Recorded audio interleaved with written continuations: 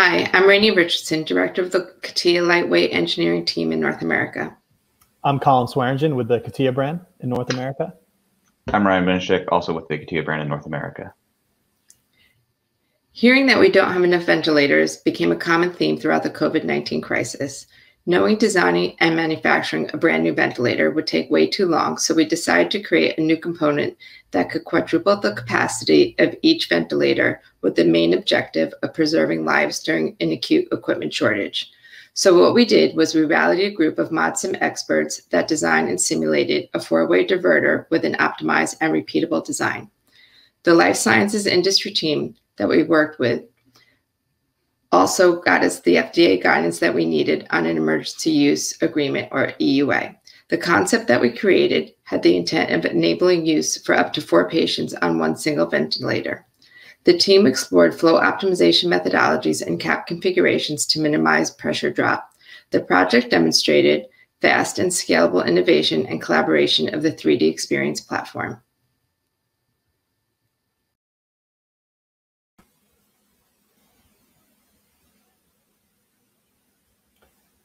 So what we're seeing here is the generalized workflow of what we had done in order to optimize this flow splitter.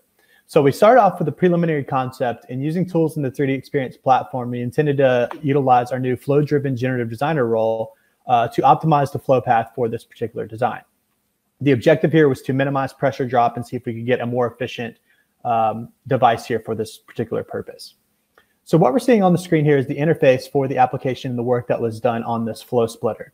So what you're seeing the user do is we created a design space, which is essentially just a generalized envelope that is saying, hey, I'm going to explore my new design within this volume. So using some user-guided assistance here, I'm able to set up in the flow simulation pretty quickly and utilizing best-in-class simulation in the background to run and get an optimized result. So once again, the objective here is to minimize pressure drop. So what we're seeing here is once the inputs were defined, we ran an optimization, we're able to get the result. Generate that into an actual solid that we can then run a flow analysis on and then check and validate our design to make sure it met the requirements. Thanks, Colin.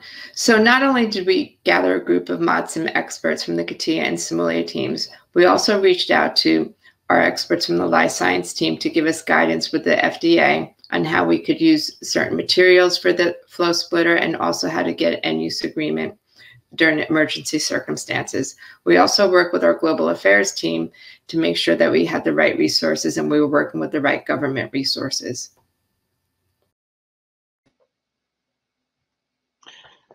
Thank you, Rainey. So what I want to talk about here is the origins behind this original concept and where it all started. Where it began was in late March, whenever we had a large ventilator crisis starting. We noticed this post where someone was trying to increase the capacity of a ventilator from 1 to 4 using these T-tube connections and a lot of kind of hacked together initiatives to make this flow splitter possible. One of the things we noticed was the overall kind of unwieldiness of the size of this. Those T-tube connectors were pretty large and took a lot of volume, and it took a lot of resources in order to make that happen. So that's where we came up with the idea to 3D print the design. And that's where the initial design came from, was a much more compact flow splitter that could produce a better flow output from the flow splitting itself. And so that's where this 3D printed design came from, some of the technical specifications of it.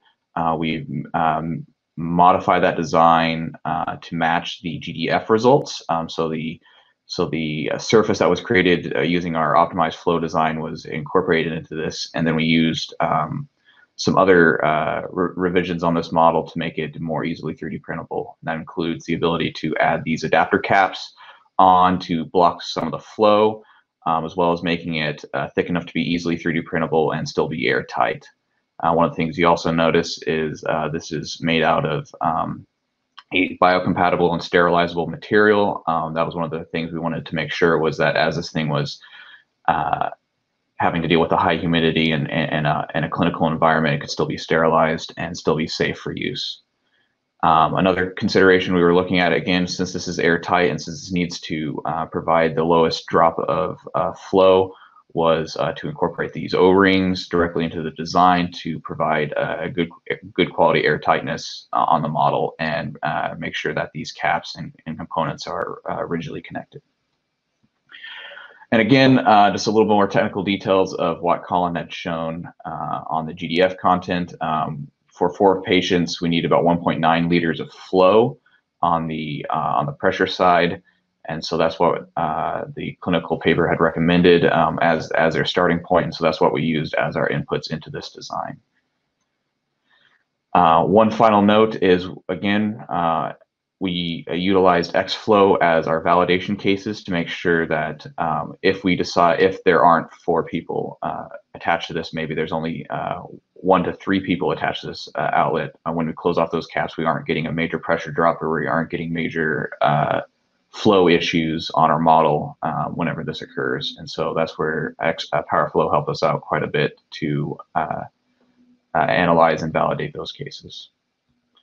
And just one final slide, really just highlighting the overall workflow of this. We started with our preliminary concept that was good enough to set up a design space so that we could then optimize for reducing that pressure drop. And once we got that solid regenerated from the flow field, we did a final validation and used that final validation as our second revision of our preliminary concept.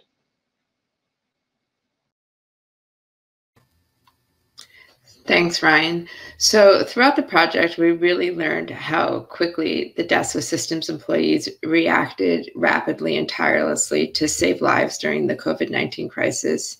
In the beginning, when we kept hearing there's not enough ventilators, like I said in the beginning, designing and creating a new one was really, not an option that we wanted to pursue. And the team really brought together their unique skill set and knowledge to collaborate, and brought their know-how to the table, and really worked hard to get the right designs. And we're not done yet, but the idea is that they worked hard, and they didn't take just, well, let's just try this and walk away. They kept getting it right over and over and over till they got the right options and the right answers and the right configuration that they were looking for. So